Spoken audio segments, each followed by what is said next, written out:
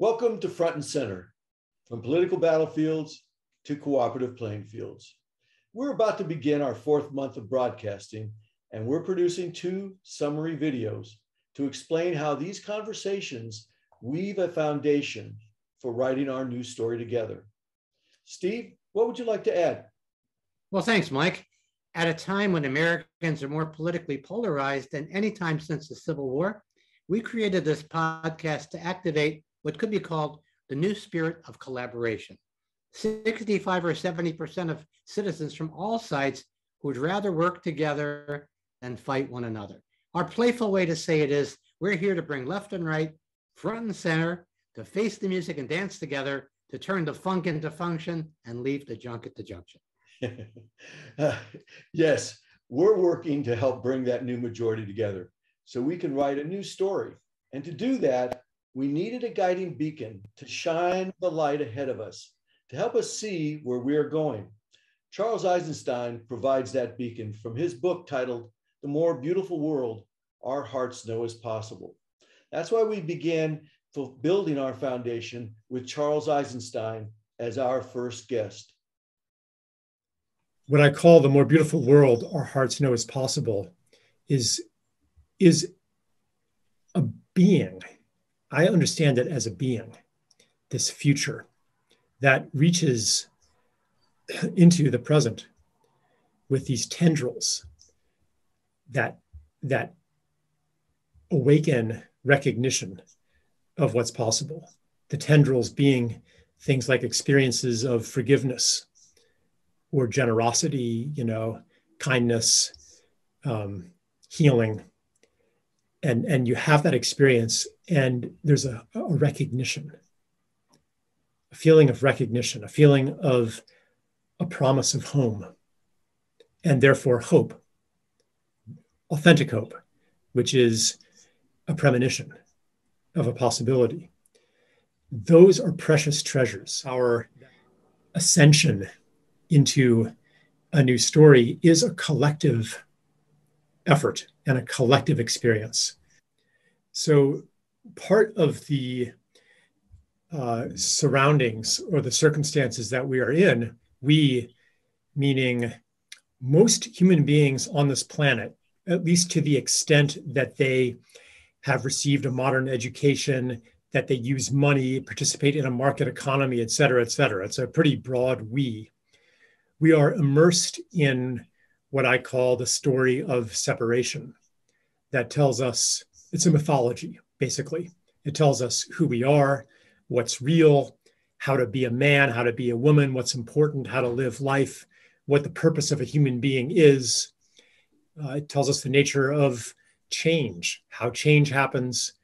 It narrates our political reality, our social reality, and even maybe our material reality.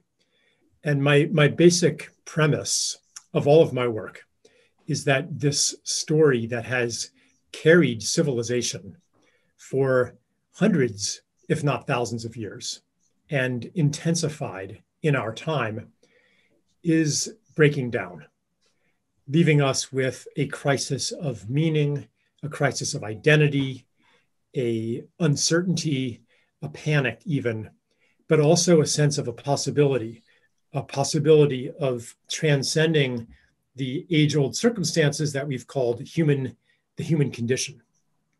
And that's why I call it the more beautiful world our hearts know is possible, because that feeling often goes against what the rational mind, which is steeped in the old story, believes to be possible. But the heart knows that, yeah, the world is supposed to be and can be so much more beautiful, authentic, joyful, harmonious, and alive than what we're accustomed to. So that's the basic premise of it. So there we have the contrast that defines our new word, situation. We have this more beautiful world that reflects the greatest aspirations of humankind, and there's a blocking force being the story that dominates our culture, the story of separation. We can see how the culture of separation has us using our differences against one another. But what if there were a way to turn these dueling dualities into dynamic, duo dance partners so that we use our differences to face our challenges together. That brings us to our second guest, Charles Randall Paul, whose process of religious diplomacy brings opposing viewpoints into conversations as, quote, trustworthy rivals, like the team of rivals that comprised Abraham Lincoln's cabinet, where he had individuals who held very strong opposing views and yet worked collaboratively to preserve the Union.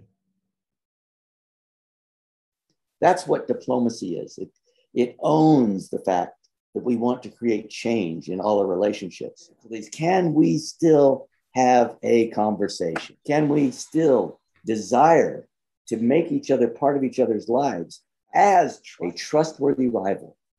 Someone who is both critical and appreciative, sustain peaceful tension between rivals who will remain rivals because in their integrity, they can do no other. We like to call it a collaborative contestation, where they engage their differences and try honestly to persuade each other to see things differently. Right? We like to say that the goal of diplomacy is not tranquil peace, it's peaceful tension. It will actually enhance your truth by giving you deeper perspectives. Seeking the whole truth together. Seeking the whole truth together. That's a helpful first step in writing our new story together. Charles Randall Paul also explains why his own religious tradition invites all voices to create what he would term an achievable heaven on earth. The Latter-day Saint idea, using biblical texts, was that God actually wants this world here and now, before heaven, to be a Zion where people can thrive together who have differences, right? And Joseph Smith, who was the original Latter-day Saint prophet, he said that the idea of Zion should be our central goal in all we do.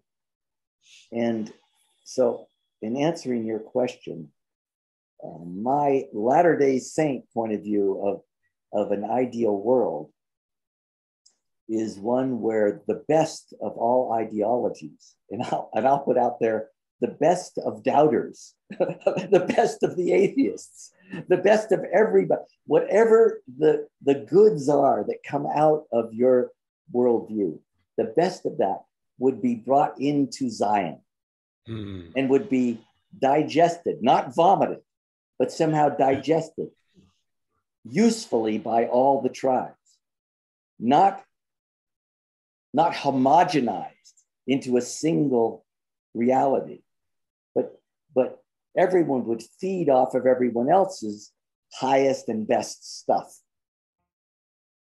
Two words come to mind to describe what it takes for a community where a diverse population can thrive together: reunion and kinship. Our third guest, longtime activist Bobby Austin, whose work involves public kinship, tells us we can have unity without uniformity. Ethnic groups have their own ways of doing things and their own cultures. But a huge society like our society, which is multifaceted, multiracial, and multicultural, has to have an overall common culture that we all can aspire to, can assert as ours, and that doesn't belong to this person or that person, but that I help to build that culture. Without a common culture, we will destroy the country. I think there is in this younger American generation a more open idea of who they are as they explore themselves in ways that we could never have imagined. It may be that old people like us become the mitigators, the midwives. The difficult and unkind world dies and a new one is born, because that is the struggle of a new world and an old world and a new one coming into play. I do believe that. So when looking for that common culture, where do we turn? We need to turn back so that we can go forward. And that means we turn to indigenous wisdom and how its deep-rooted past points us toward a healthier future.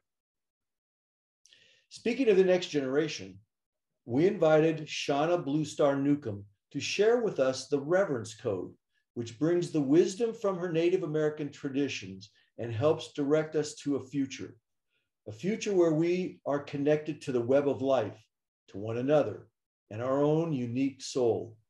But first, she has to address the work her father, legal and Latin scholar Steve Newcomb, did on the doctrine of discovery, how the culture of separation and domination caused the nearly complete decimation of Native American peoples and created a wound that still must be healed.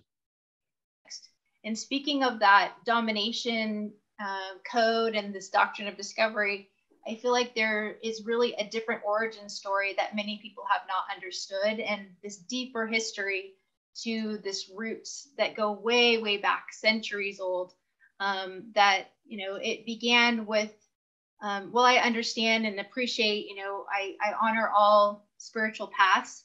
The historical context is that it began with the Vatican Church, and these papal bulls that you mentioned were issued by these popes in the Vatican. And my dad has been able to translate those directly from Latin to English. And they say to conquer, vanquish, and subdue all Saracens, pagans, and enemies of Christ, to take all of their lands, possessions, and gold, and put them into perpetual slavery for God, glory, and gold. My dad has a film, The Doctrine of Discovery, Unmasking the Domination Code. In that 1-hour film, it's been opening hearts and minds throughout the world. And I feel it's very enlightening for people to really see that and say, wow, I had no idea. I've been through graduate school. I've had all these degrees and I've had all this education. How could I not know this history? And it's because I feel, it's history that hasn't been really told or focused upon until now. And my dad has been doing that work for 40 years now. So really paving the way for many other people that are also speaking about these things. But I feel like this is also painting a very clear picture on that domination, dehumanization patterns that are very prevalent in all aspects of our lives today. So I feel like it's affecting our bodies and our minds and our hearts and our spirit, our sense of purpose, our connection with our families and relationships, our abundance, and our impact in our communities and certainly on the planet.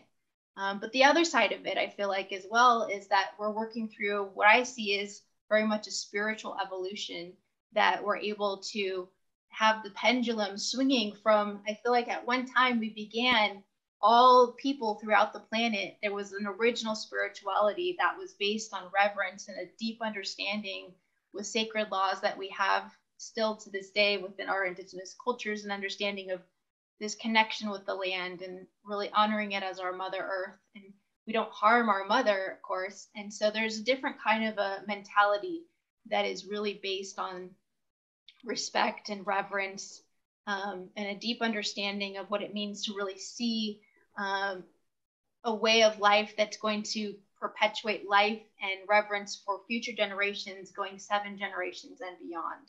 The more that we can connect on this deeper root that is our wounding for all peoples throughout the planet. It's not just one person or another person. Yes, we've all been traumatized. And really the root of that is that domination code, that dehumanization, which is really, about abuse. It's about abuse of the planet and really thinking of nature as commodity. And when you look at the word civilization, it is another word for it would be domination. So that domination culture began where civilization began. So history is only told through the lens of domination. It isn't just one group of people. It's going all the way back to those Roman times, to the Greek times, that those narratives and understandings of what it meant to really have civilization and to establish this pattern was something that was being played out all over across Europe. The root of things here with that domination, dehumanization root, I think that's really a point where we can come together, because that is the source of our collective trauma. That's the opposite of the domination code, is the reverence code. And It's this awe and this wonder for life, and really this deep spiritual connection that there are no words to even describe. I see that it's by design in a way that all of these things are coming to the forefront, the shadows coming to the light in order to be witnessed and healed. And so as painful as it is to have all of this coming up at us right now in a way, it's like, okay, look, all the alarm bells are ringing around the planet. It's time for us to make changes, dramatic changes, and start to look at things in a new way from a different perspective. And how can we start to create a new story, a new visioning, and really see our possibilities? Because I feel like the spiritual path that is so beautiful and so profound is that we have innate superpowers. We have intuition and incredible guidance with us on a spiritual level that was cut off from us. It's like cutting off our root. And that's the reverence code. It's so important to remember we all carry the trauma of our own history with us. As Shauna suggests, to make this very necessary spiritual evolution, we have to acknowledge, address, and transform the collective trauma into forgiveness so that we can collaborate together and heal. Please check out part 2 of our review show, where we learn how being a lost people has contributed to our repeating patterns of trauma, how the reunion of Native and European tribes of all cultures who now share the soil of America will help us heal. We'll learn about the significant influence our indigenous tribes had on our founding fathers and the framers of our nation. And then finally, how a project that brings all sides together in respectful conversation is already helping to build the scaffolding for kinship, reunion, and the more beautiful world our hearts know is possible.